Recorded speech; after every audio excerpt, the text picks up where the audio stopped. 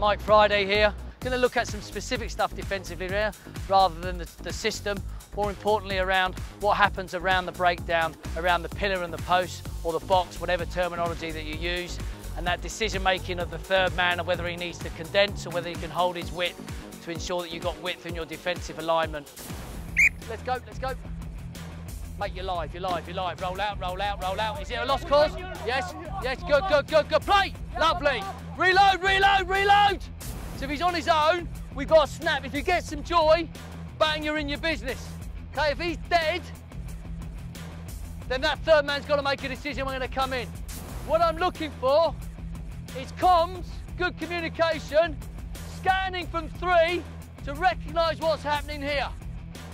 At the moment, it's silent. This bloke here comes in, he makes the hit. If he gets nowhere, he pops back in the box. If we get things right, that could give us the width to get our alignment right to put real pressure on with line speed at the next breakdown.